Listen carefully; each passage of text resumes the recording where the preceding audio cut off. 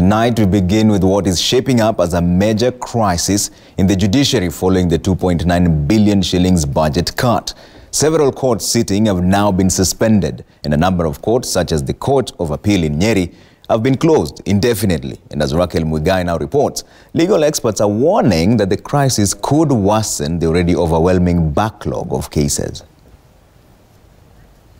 The Chief Justice raised the flag immediately the Treasury announced the budget cut, warning that it will compromise the work of the courts. And now his fears appear to be coming true barely 1 week later. In an internal memo addressing judiciary staff from the Chief Registrar Ann Amadi, there is no doubt that trouble is brewing in Kenya's third arm of government. The belt-tightening measures include the suspension of all mobile court sessions and service weeks planned for the period of October to December 2019. The suspension of all retreats and workshops outside the workstation unless there is donor funding. All sponsored courses are to be conducted in the country after approval by the training committee and within the available budget.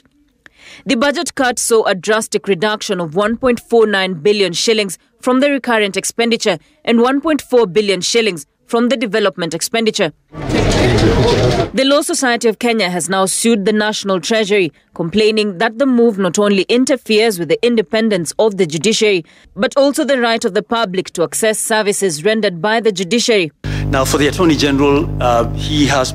Already, the judiciary is reeling from a perennial shortage of judges, with a 14-judge deficit in the Court of Appeal, following the elevation of Justice Maraga and his deputy Philomena Mwilu to the Supreme Court.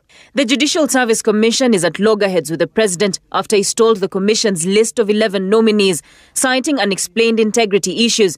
The names are yet to be published in the Kenya Gazette. The shortage interfering with the delivery of justice in various courts within the country, like in Nakuru, where a 3-judge bench sitting has had to be suspended, and in Nyeri, where the Court of Appeal has been closed indefinitely. Experts fear that the current backlog will only get worse. Raquel Muigai, Citizen TV.